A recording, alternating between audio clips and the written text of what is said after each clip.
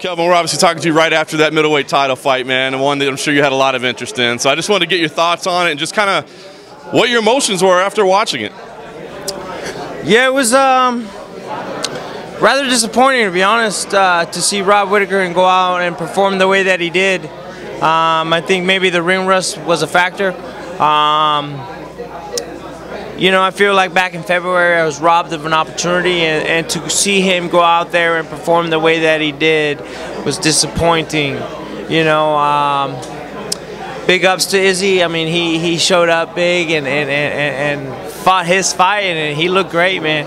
I think my respect for him grew even more. You know, he's a guy that I really enjoy watching and respect now. I think even more so. But at the same time, he's got what I want, man. I feel like him and I, the rematch will be inevitable.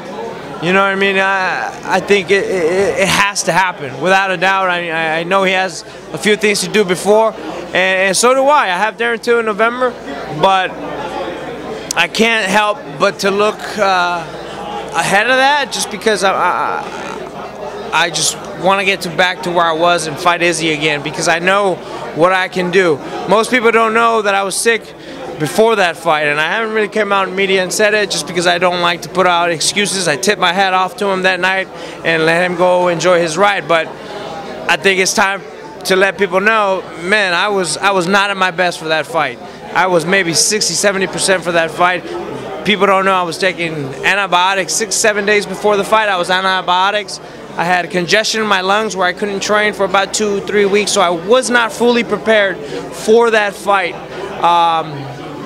You know, I was, like I said, I was probably 60–70% for that fight. Now imagine what I could do at 100%. I think that everybody thinks the rematch is inevitable. You know, I mean, I think we all want to see it again at some point. It was such a great fight. So I wonder, as you're watching that one unfold and you see a full stadium and you see a guy dancing his way to the cage, I mean, that was probably a superstar-making performance, right? I mean, was there maybe a little part of you that smiled a little bit and thought, boy, this rematch just got even bigger now? A little bit, man. You know, the higher he grows, I think the better it is for me. I think our rematch storyline could be even bigger. Darren Till, you mentioned it, man. I know when the fight came together, you kind of admitted this wasn't really a fight you were looking for, but now that you're deep into it, you're into the prep, I'm sure you're breaking him down, looking at his style. Is it more exciting now? Is it more of a fun fight for you than it was before? Yeah, well, I'm excited now. You know, I'm excited to just be fighting anybody. I'm excited to be fighting in Madison Square Garden.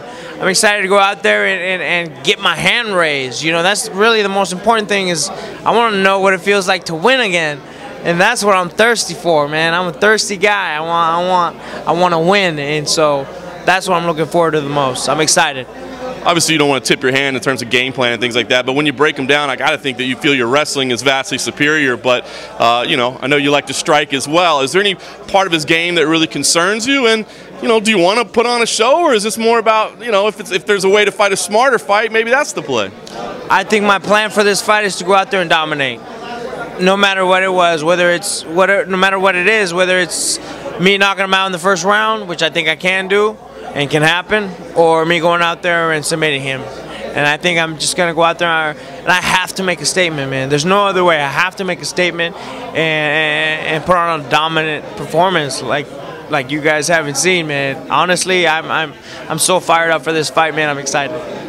And you said it, you want to get back to that title fight, whether it's Adesanya or somebody else, I'm sure. That's why I'm so motivated, too. It's like, I know I win this fight, I could get the rematch. I'm so motivated and fired up for that. I was going to ask, I mean, do you feel like if you make the right statement, I mean, maybe even if it's Paulo Costa, let's say things go Borrachinha's way or whatever, I mean, do you feel like if you make a big enough statement here, you can be #1 contender regardless?